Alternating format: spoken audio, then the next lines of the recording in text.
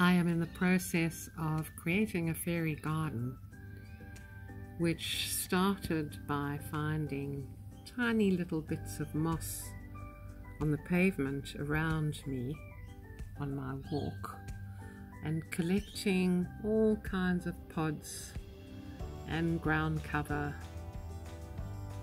and using little sticks and bits of gold string that I had lying about, a toilet roll for a little house covered in brown paint and glitter, and logs that I found, little popsicle sticks for a fence. And I am enjoying this so much, and I want to share with you what you can do with your children. That was a masking tape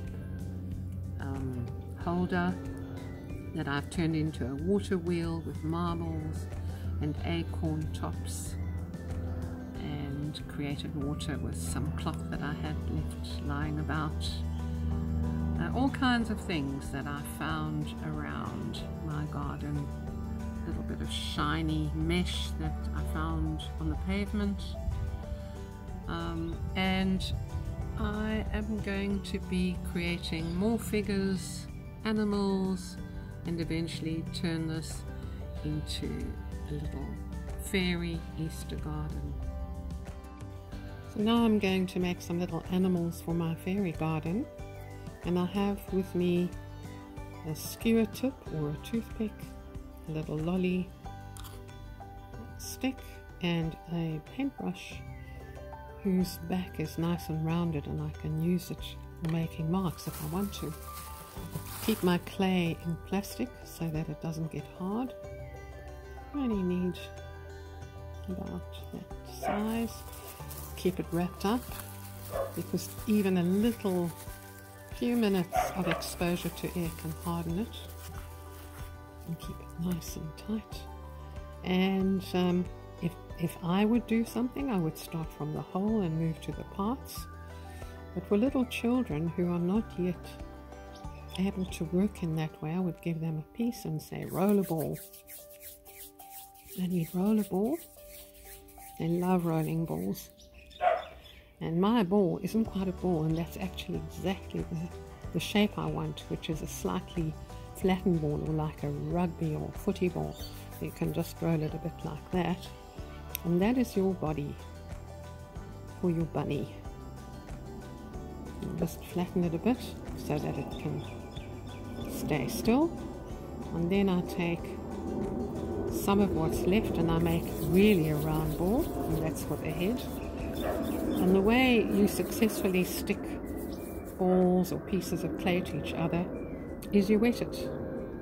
You make like a little muddy edge, what we call slip in pottery, and you stick this little head on the top, not on the side. So it actually is, the body is there and the head is on the top part of the body. So this is a real baby bunny. And you just wiggle it so that the slip, wet part of the clay, becomes mushy and sticky. Then I would take a piece of clay and say, make a little worm. So roll it in your palm of your hand. Maybe you need a worm about that size. So try and see that it's all even. Put it down, and then you can divide it. And you've got two ears more or less the same size, and the ears are simply flattened.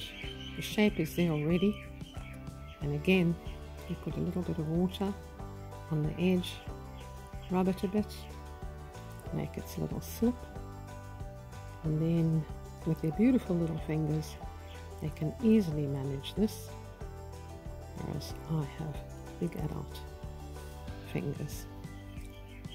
Same thing, mush it, mush the slip, make it muddy, and then stick it on the back of the head, holding the front of the head so I don't push that off.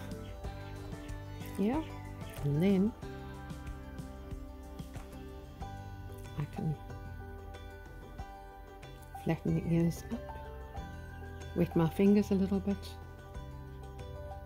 make these ears lovely and shiny, and then I would bring a little point to the nose.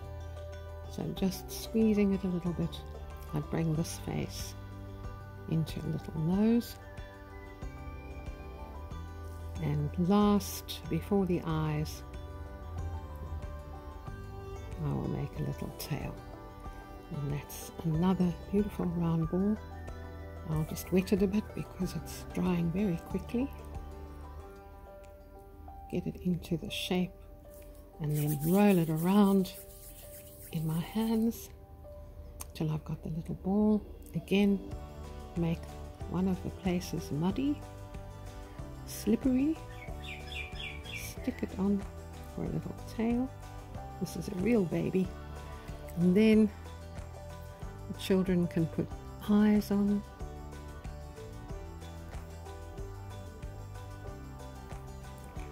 And a little nose, which is usually a little V.